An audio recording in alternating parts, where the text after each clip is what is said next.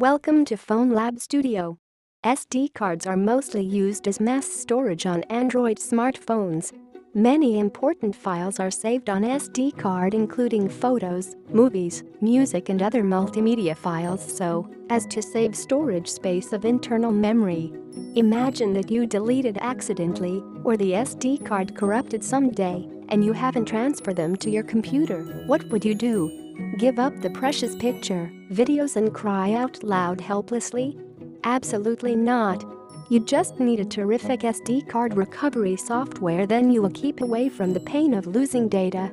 I strongly recommended Phone Lab Android Data Recovery. This software is specialized in recovering Android data from internal memory, SD card and SIM card. Check more features of this Android data recovery software below. 1. It supports the recovery from damaged or corrupted SD card on Android phone. 2. The program is compatible with Android OS 2.15.1 or later. 3. Mac and Windows versions are both available. 4. The software is able to recover deleted photos from SD card as well as other types of files, such as text messages, message attachments, photos, music, videos, documents, call logs and so on. Let's move to how to recover photos from SD card with Phone Lab Android Data Recovery. Step 1. Download and install the program on your computer at first.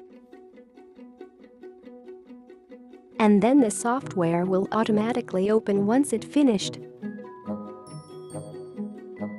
Plug your phone into the computer with the USB cable afterwards. 2. You have to enable the USB debugging mode on your Samsung phone in this step, because the program can't detect your device unless USB debugging is allowed. If you don't know how to do it, follow the on-screen instruction. It is pretty simple. Click OK. Step 3. The software will detect your Samsung phone after you allow USB debugging. Then you will have different file types to choose for scanning. If you just want to get back photos, then select Gallery in Picture Library. Then click the Next button. Step 4. The program needs to get privilege to scan more deleted files, so requiring your phone should be rooted. It will automatically install an app on your phone under your permission in order to root it. After that, tap Allow Grant Authorize when it pops up. Step 5. It can take a while to scan, but after it is done, you can preview the detailed information of the lost photos. Mark those you want to regain and click Recover to save them on the computer.